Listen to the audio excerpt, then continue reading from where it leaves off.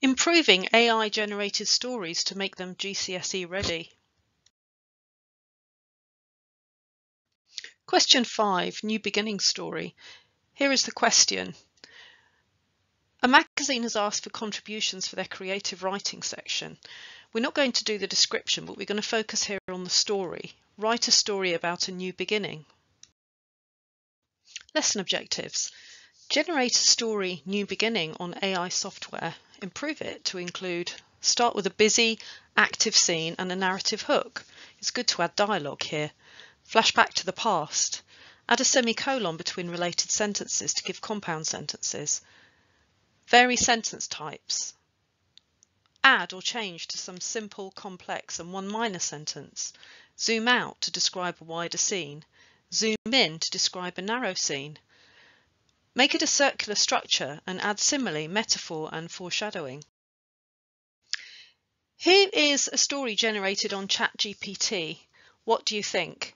My search term was a 5-paragraph story called New Beginning in which an earthquake destroys a town. The small town of Pine Valley had always been a tranquil haven nestled between rolling hills and lush forests. Its residents cherished the sense of community that thrived in their picturesque surroundings. Life moved at a gentle pace, with the town's main street lined with family-owned shops and cosy cafes. However, the peace was abruptly shattered one fateful morning when the ground beneath Pine Valley began to tremble violently. The earthquake struck with a ferocity that the town had never experienced before. Buildings swayed precariously before collapsing into heaps of rubble. Streets cracked open, swallowing cars and anything in their path. Panicked residents fled their homes, seeking safety in open spaces. The once familiar and comforting landscape of Pine Valley was transformed into a scene of chaos and destruction in a matter of minutes. Amid the cacophony of collapsing structures and terrified screams, a sense of disbelief hung heavily in the air. In the aftermath, the townspeople gathered what remained of the town square, their faces etched with shock and despair. The elderly Mrs. Thompson, who had lived in Pine Valley her entire life, clung to her granddaughter, tears streaming down her face. Mayor Bradley, determined to maintain some semblance of order, addressed the crowd. "We have lost so much, but we still have each other. Together we will rebuild," he proclaimed, his voice steady despite the turmoil within. Days turned into weeks as the residents of Pine Valley began the arduous process of recovery. Volunteers from neighbouring towns arrived to lend a hand, bringing supplies and offering comfort. Amid the ruins there were moments of hope and resilience. Children, resilient and adaptable, found ways to play amidst the debris, their laughter a poignant reminder of the indomitable spirit of the town. Neighbours, once merely acquaintances, became like family as they worked side by side to clear the rubble and salvage what they could. Slowly but surely, Pine Valley began to rise from the ashes. New buildings were constructed designed to withstand future tremors. The town's layout was reimagined to foster a stronger sense of community and resilience. Gardens were replanted and the sound of hammers and saws became the new rhythm of life. Through collective effort and unwavering determination, Pine Valley not only rebuilt but redefined itself. The earthquake had taken much, but it had also given the town a new beginning, one rooted in unity and hope for the future. What did you think? It wasn't too bad, but it was in chronological order, and to a certain extent it was a bit of a boring story, especially as all the sentences were complex ones. So how can we improve it? These are the changes I suggest. Start with a busy active scene and a narrative hook. It's good to add dialogue here to show that you can. Flashback to the past next. Add a semicolon between related sentences somewhere in your writing to give compound sentences. Maybe do that more than once. Vary sentence types. Add or change to some simple, complex and one minor sentence. These are mostly or all complex and it's a bit dull. Zoom out. Describe the wider scene, for example, the whole village. Zoom in and describe a narrow scene, for example, a photo. Give it a circular structure, so end up where you started, and don't forget language techniques, as well as all the other structural techniques. So, for example, add simile, metaphor, and foreshadowing. Here is the improved story, which includes a lot of the features which your examiner is looking for, some of which occurred in the originally generated story, but many of which did not. New beginning. "Don't forget the bread," yelled Lisa from across the bustling market square, her voice barely audible over the lively chatter and clatter of Pine Valley's Saturday market, which was unusual. Vendors called out their specials, children darted between stalls, and the scent of fresh produce mingled with the aroma of baked goods. Suddenly a deep rumble shook the ground. Panic erupted as the earth heaved violently like a giant awakening from a long slumber. "Get down!" someone screamed. The warning was lost in the cacophony. Market stalls toppled, sending fruits and vegetables rolling across the cracked pavement. People stumbled and fell, their faces masks of terror. In the midst of the chaos, a young boy clung to his mother, eyes wide with fear. Buildings that had stood for generations crumbled in seconds, their facades collapsing into heaps of dust and debris. The town buckled under the weight of an unseen force. Devastating. Years ago, Pine Valley had been known for its serene annual festivals.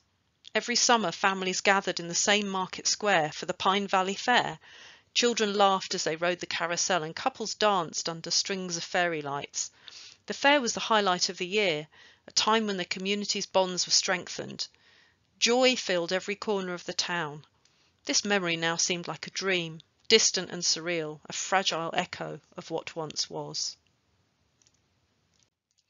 As you can see, this story is a bit different and a lot more active.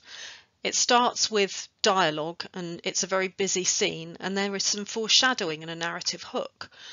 The fact that the lady's voice is barely audible is unusual, so that's a bit strange. And then the action breaks out, the earthquake, the rumble shook the ground, and there is a simile like a giant awaking from a long slumber. The action continues and there's more dialogue. This is good to show your examiner that you can do this and punctuate dialogue. There's a metaphor, their faces, masks of terror, and a minor sentence, devastating. After the action comes a flashback to years ago when there were happy scenes in the village.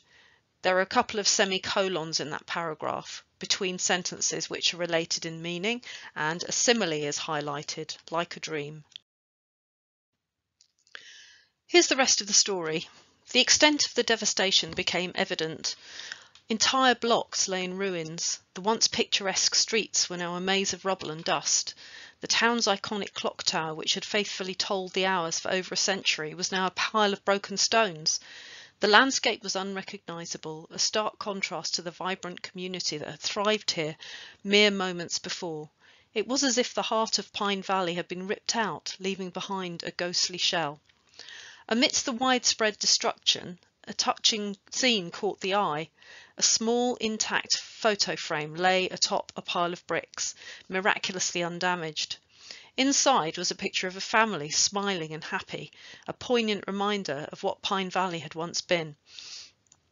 This small token of the past stood out starkly against the backdrop of ruin, symbolising both loss and hope.